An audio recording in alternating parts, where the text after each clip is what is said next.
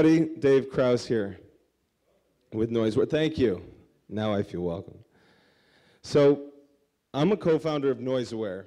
NoiseAware is a non-invasive noise monitoring service for the vacation rental industry. About a year ago, I was an Airbnb host growing my portfolio of Airbnbs. And then this happened. This is a cease and desist from one of my building's lawyers. One of my Airbnb guests, who shall remain nameless, Christina, actually threw a massive party at my Airbnb.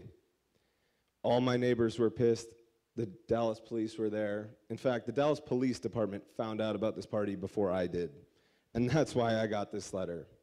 This letter cost me $10,000. The worst part about it was this was the first of 2 cease and desist letters I received that month. The second one was at a different Airbnb, my favorite Airbnb, that was making a lot more money and actually cost me about $25,000. After those 2 events, I thought, fool me once, shame on you. Fool me twice, you know what? I'm going to invent a solution to this problem. So I called the best electrical engineer I know, who couldn't be here because he's meeting with Airbnb, Andrew Schultz. Andrew's an electrical engineer. So we huddled up in the garage and decided we needed a couple features to make this happen. This is NoiseAware as well. NoiseAware has 3 main features. Number 1, it can sense the noise level in an apartment. Number 2, it can provide me with an instant alert when the noise level exceeds an acceptable threshold during quiet hours. And number 3, this is the most important one, it preserves and protects the privacy of the guest. Think of NoiseAware as a smoke detector for noise. The smoke detector on the ceiling of your kitchen does not care if you're a good cook. It doesn't care if you even burn toast. All it cares about is when there's an unsafe level of smoke in the room. We apply the same principle to noise.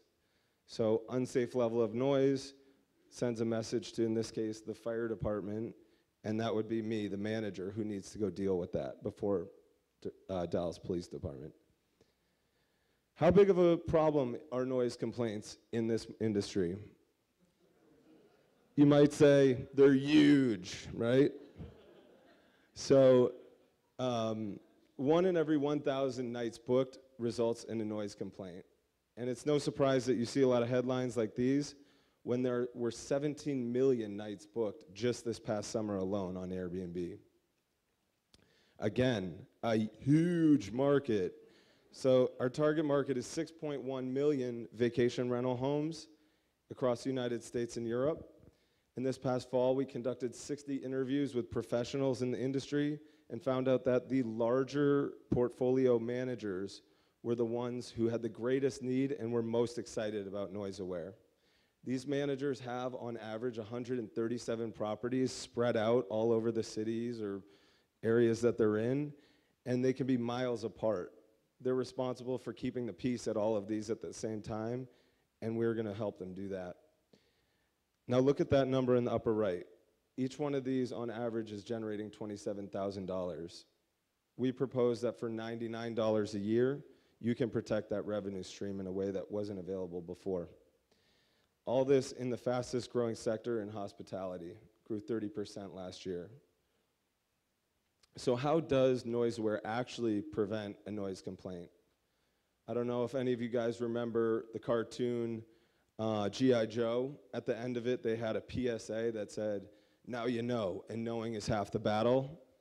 Well, we apply that same principle to preventing noise complaints. And it makes sense, actually. I'll tell you why.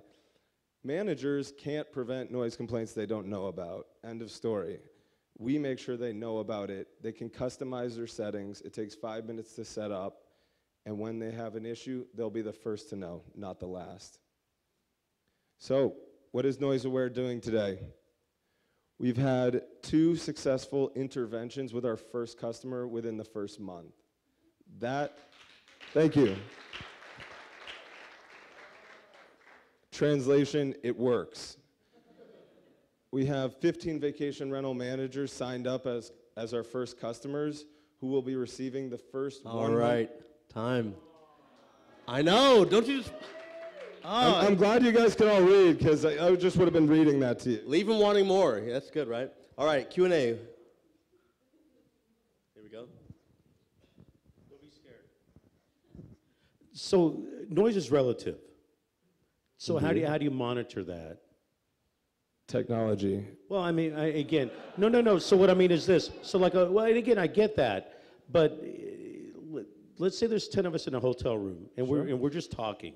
Yeah. But somebody would complain, and there's no big party noise level. So isn't the noise relative again? And I know they can adjust it. You said that, but No, I didn't mean to be flippant, but no.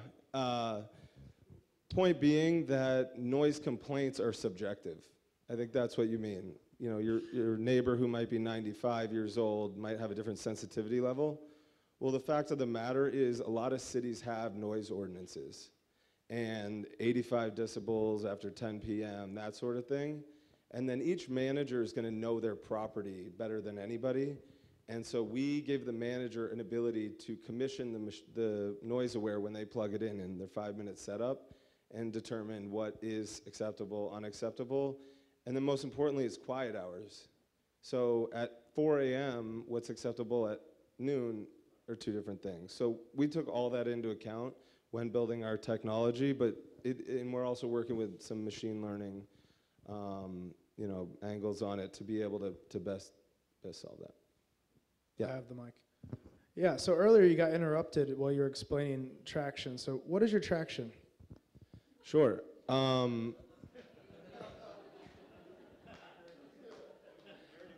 Thank you. So I think the last point is we're going to be launching in April. This industry has some major conferences in April. Before then, we've been testing with customers.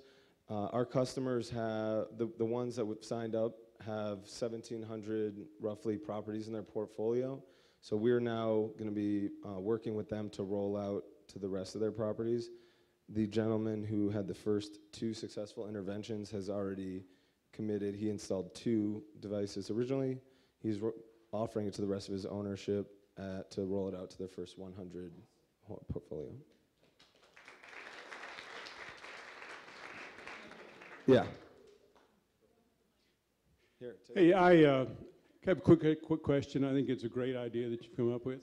Do you have is there a health check monitoring service where you're pinging this thing every 5 minutes or whatever? What keeps some people that want to party just unplugging the thing? It's a great question. You see the screw plate hole at the top of the device?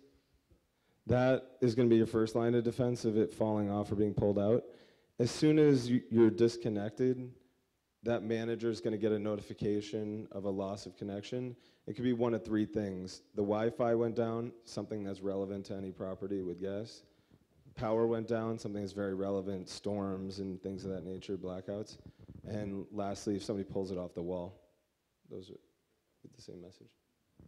Can you tell me about the Sure. competitors in this space? I'm just surprised there's nothing like it. Shh, don't tell anybody.